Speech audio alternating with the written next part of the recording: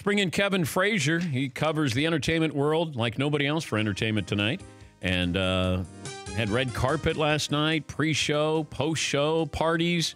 How are you, Kevin? Dan, I'm magical. You know, I mean, look, I was trained by you. I know how to go, long and strong and make it into work the next morning. Okay, who did you talk to last night that maybe you got a little bit more than you thought? You know what? I'll tell you this. Talking to Glenn Weiss, who is the director of the Oscars, he told us a few secrets about what was going on with Bradley Cooper and Lady Gaga's performance, right? And he said that Bradley directed he had a heavy hand in directing the performance. Because here's my thing. When Bradley and Lady Gaga performed Shallow, and at the very end, when they were looking in each other's eyes, they looked like they might kiss. I'm thinking, did he direct that moment, or is this real? Because Gaga looked like she just wanted to devour him. And meanwhile, just a few feet away, his lady love, Irina Shayk, the model who looked stunning on the red carpet, was sitting in the front row. Now, she jumped up and gave a clap and a standing ovation, and someone said she deserved the best supporting actress nom for sitting between the two of them and acting like everything was cool. But I thought that was fascinating, that maybe Bradley directed that moment and they decided to do that close-up with the two of them looking in their eyes. That was one of my favorite moments. Spike was on fire on the red carpet. Boy, was he on fire. He was wearing those finger rings from Do the Right Thing. Yeah. Those ones that said love and hate. He was just so hyped. And, of course, he was so hyped that he jumped up on Samuel Jackson when he won his Oscar. Can I tell you who looked spectacular? Jennifer Lopez, that dress. Yeah, but that's not a shocker. I don't think I would have gone with white if I was Alex Rodriguez. Well, look, I mean, Alex has had some interesting outfits, okay? But he's the guy. When you are with Jennifer Lopez, you can take some fashion risks because half the time people aren't looking at you.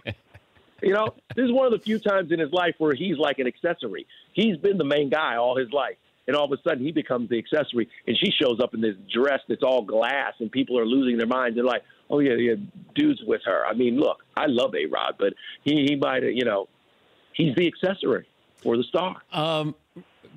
Rami Malek fell off the stage last night. Yeah, so afterwards, everybody's taking pictures. He's up on the stage. He falls off. He holds on to his Oscar, but the paramedics come busting down there because they're like, oh, my goodness, we got to make sure you're okay. Beverly Hills Finest come down, and they check him out, and he was okay. They sat him down, and he was okay, and he went to the governor's ball and, afterwards kicked it at some parties because, look, I mean, it's like a player getting taken out of the biggest game of the year, You fall, and you hurt yourself, and you're like, Coach, I'm not coming out. There was no way in hell he was not going to go out and celebrate the moment of his life. And that's what he did. The best party, toughest party to get into? A Vanity Fair. It was funny because, without a doubt, Vanity Fair is the toughest party to get into. There are always private parties. I mean, my favorite private party was always Prince's Oscar party that he would have every year. He would perform. All the biggest stars would fight to get in. It used to be Madonna's before that, but then it turned into Prince's. And I don't think anyone has one-upped that party because it was just magical. You would walk in the room, and every big star was there, and they were all like little children listening to Prince perform. It was the best party always of the evening. But there were a lot of people who go to Vanity Fair, and a few sports folks, they snuck in last night.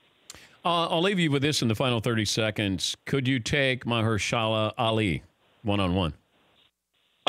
He still looks like he's in incredible shape. I think he would give it to me and you. So don't even fantasize. I know your jumper's nice, but he would give it to both of us. And by the way, can I just say, I talked to Spike about Zion when he was there, and I asked him if he jinxed Zion, and he says, you're the first person to ask. And I immediately went home and checked the back page of the New York Post the next day because I thought that they were going to make me the jinx. But he was like, Obama was there. Couldn't it be Obama jinx?